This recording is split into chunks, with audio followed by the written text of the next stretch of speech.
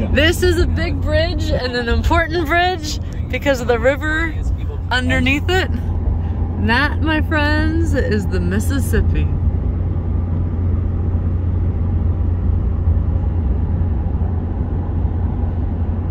That's going north, and then that's going south. Hey, hey, hey, first day in Louisiana. We came in last night after staying a day at Woodville, Alabama. Woodville, Mississippi, that you have seen in the video, of course. So we are in Avery Island / New Iberia area, which if you're looking at the map of Louisiana, it looks like a shoe, and we are in the arch of the shoe. So super close to the Gulf, but it's not beaches, it's bayou. And we came during crawfish season at the very beginning. So we're gonna get some crawfish. But first, we gotta enjoy the weather. It's 69 degrees. Yeah. And we're gonna go to a state park and hike and explore the area. Yep, and then later we might do the Tobasco factory. So yeah, stay tuned. But we are excited to be back on the road. And in warm weather. Yes. Alright, so we just arrived to a state park. Lake Thalsey. Falsey with an F. Falsey State Park. Here in Louisiana. Lake Falsey. There's probably some French word that we're pronouncing totally incorrectly.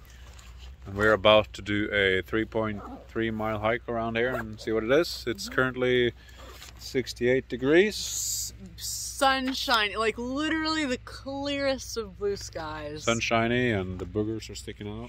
So I'm gonna go to the bathroom now. She's gonna fix her boogers. Much. And then BRB fam. We will enjoy the scenery.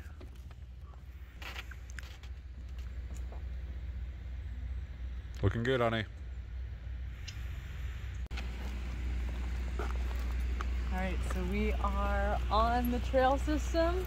We are in bayou country, and bayous are different than wetlands and swamps. I'm not sure how. We'll Google it and put a definition right here of a bayou.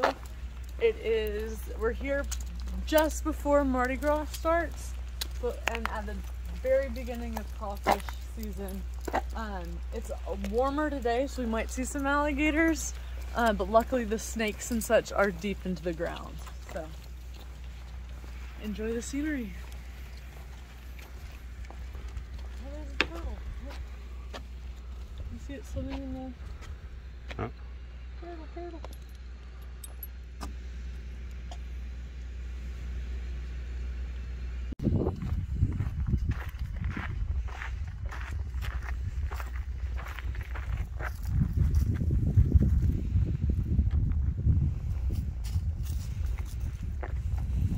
You look great. You like those new happy socks? Mm-hmm. Those are Queen. Is that the Queen ones? Might just be music. Bites the dust. That's yeah. Smile.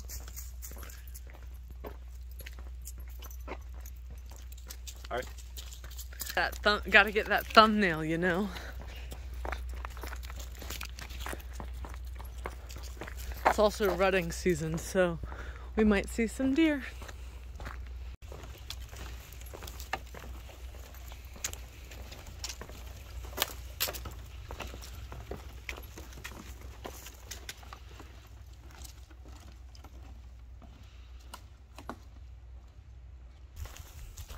The trees are cool. The vines that once grew.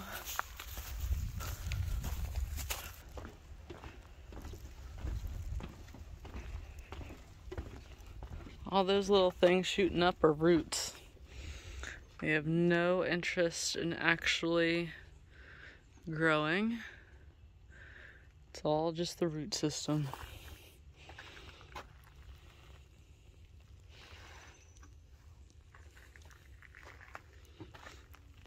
Smell.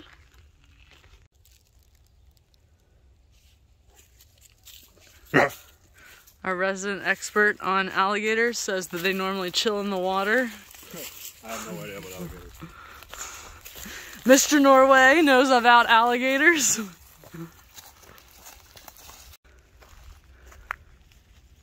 It is so pretty on here.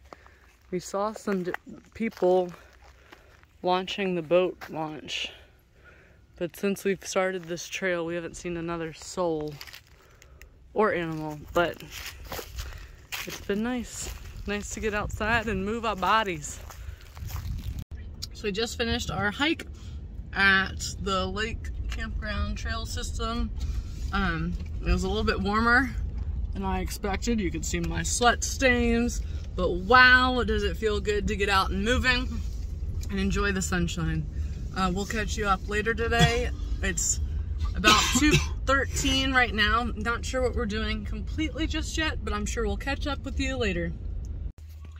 Alright, we're eating out here in Louisiana, and we're at the restaurant Bon Creole. Yep, we finished our run and we had some downtime, showered, and now we are getting dinner.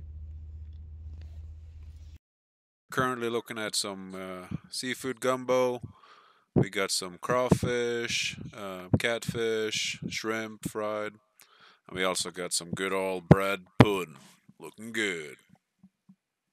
Good morning! Good morning! We are on our second full day here. It's January 19th. Here in New Iberia, and we are headed south. So New Iberia is pretty far south in Louisiana. It's south of Interstate 90, but we are going to Avery Island today, and that's the home of the Tobasco factory and some salt mines. And then also we're gonna go further south than that to I think it's Cypermort. I'll put it right here. The state park that we're going to see the Gulf Coast and some beach time. The high is supposed to be 73 degrees Fahrenheit today, and we are up and moving and ready to go. Yeah, it's been an exciting day. And tomorrow we head for Houston, so see you soon there. So we got our tickets to the Tobasco factory, and this is the plant and the grounds.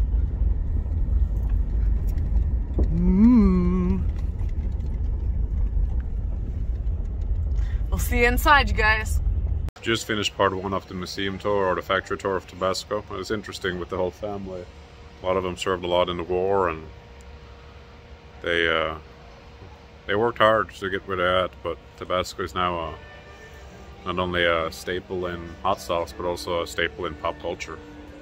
All right, so we've made it to stop number 2. We are in the greenhouse, or one of the greenhouses. And you can see the little peppers.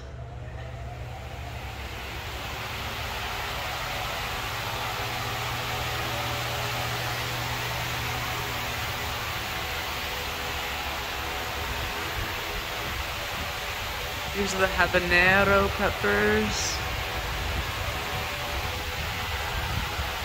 And those are the Tabasco ones. For their use in aging the pepper mash. Then coopers replace all original barrel food with stainless steel hoops.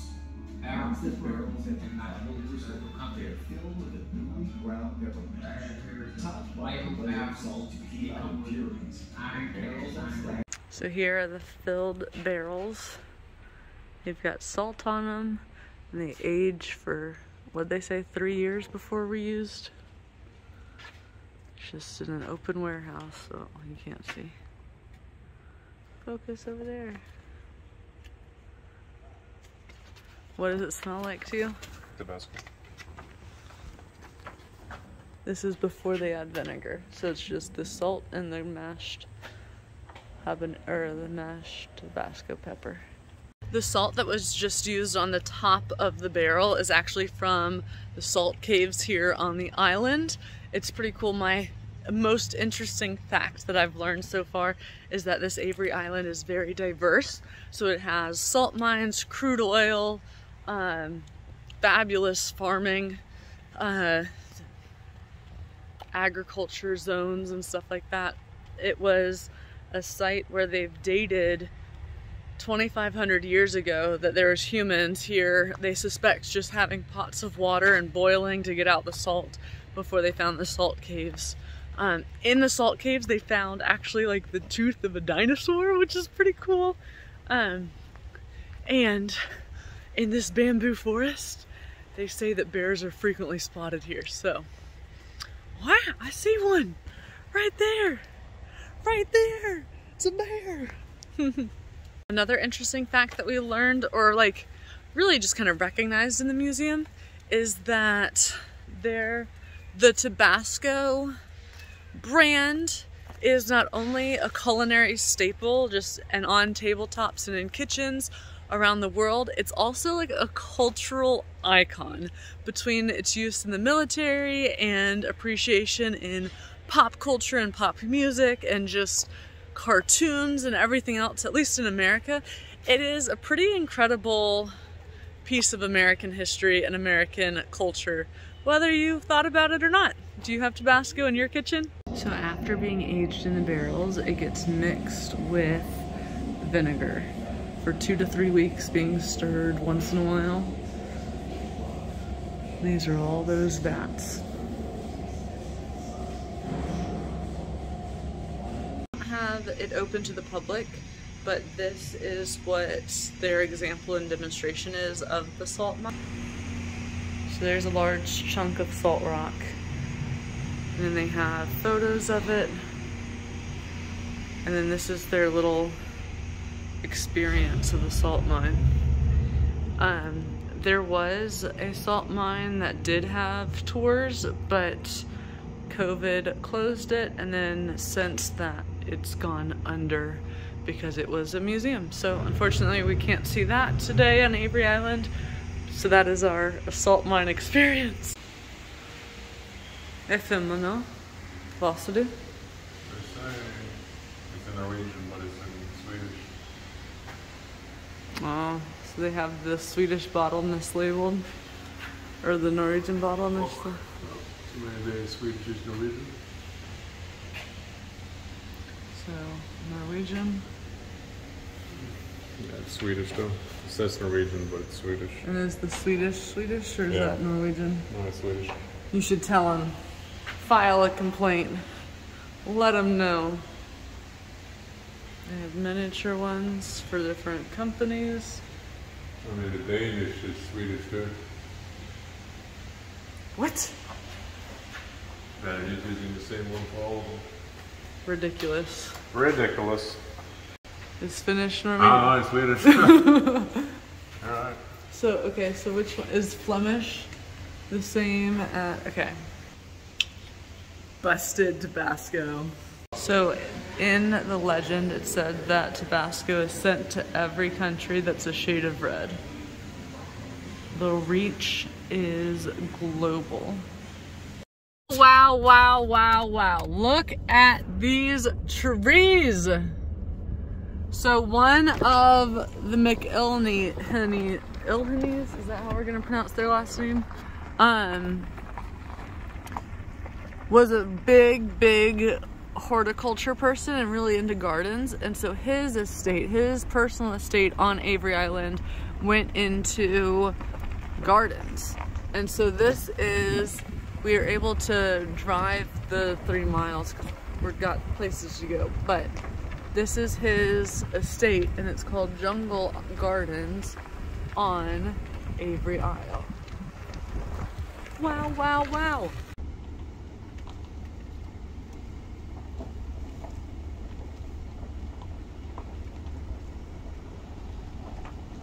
What did you just spot, Ernst?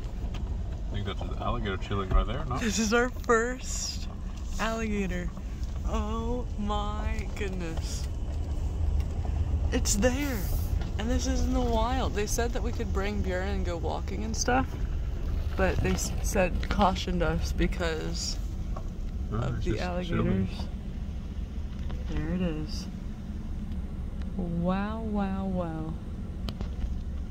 A Norwegian? Oh. Is that a fish? I don't know. It was lunch. Oh, cool. So cool. nature. This is an old boathouse on the property. We just came up from that way. Bjorn's enjoying all the scents. Okay, onward, Ernst.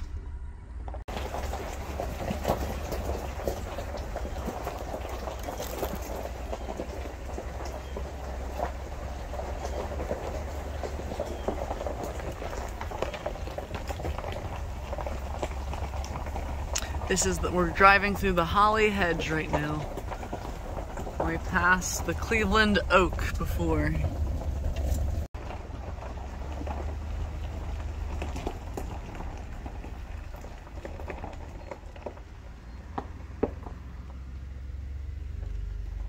There's bamboo, there's Japanese vines, there's massive trees which my heart just loves. How beautiful. The Wisteria Arch.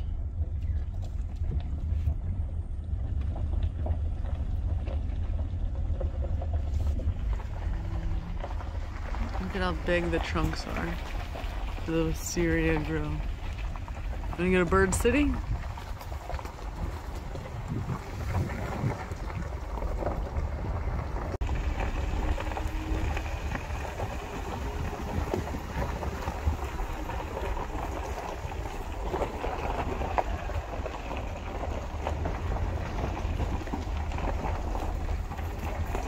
More massive trees!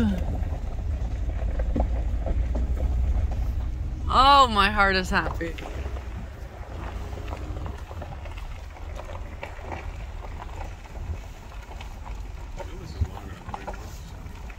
Ernst, you're reading that sign. What does it say? It's McElhenney's home. McElhenney?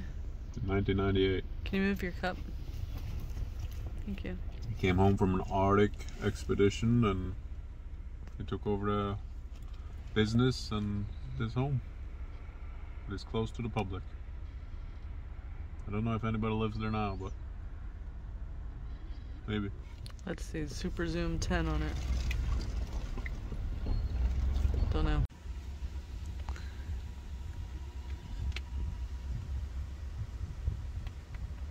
We made it to the state park that is on the Gulf Coast. So we're still in a little bit of the bayou. You can see there's land on that side, but yonder should be... I don't know if you can see it on the phone. Yeah, all the way in the distance there's a little bit of land. So I'll show you, Ernst will put a map right here and show you kind of like our orientation. Thank you, Ernst. But Bjorn's gonna go swim. We're calling it the Gulf of Mexico, even though it's like a shell. Inland waters. Cool. Go swim. It's not as warm as I wanted it to be. It's got a little bit of a breeze and not as sunny as it was predicted to be, but still a beautiful day. We have this whole state park to ourselves. There's some construction workers who are repairing damages that it looks like from Hurricane Ida. But I mean, do a scan of this. This is a beautiful...